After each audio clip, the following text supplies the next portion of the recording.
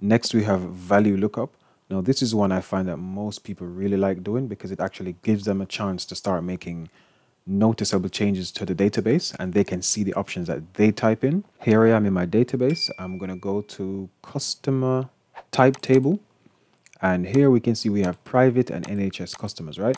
Now, the benefit of doing a value lookup is that people don't get to type in an option, because if I said to someone, you should only type in NHS or private, and I don't do the value lookup or some other form of validation, what they can do is type Bob.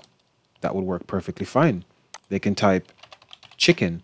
That would work perfectly fine as well. This is what we do not want. We want to limit the things that they can enter so that they don't enter anything silly. So how do we do that? Going to go to design view, ticket type, sorry, customer type is the thing I want. Now we're going to change this short text data type. Click on the arrow next to it. Go down to where it says lookup wizard. This thing is going to pop up. Now I'm going to show you guys how to do table lookup later on, but for now, let's stick to lookup wizard. So for lookup wizard, I want to type in the values that I want. Click next. And here in the where it says column 1 and you have an asterisk or a star next to it, this is where we're going to type our options. I think I said NHS. Let's do private. I don't know. Let's do one called insurance as well. So someone might travel from overseas and they might have health insurance from somewhere else. Slightly different, right? I'm going to click next. Now, labeling it, customer type, drop down, that might be a nice name to have. And again, I've done it in a way that I can easily identify. Always name things in a way that you can easily identify what it is. So be as descriptive as you can in the name. And for this one, you definitely want to limit to list.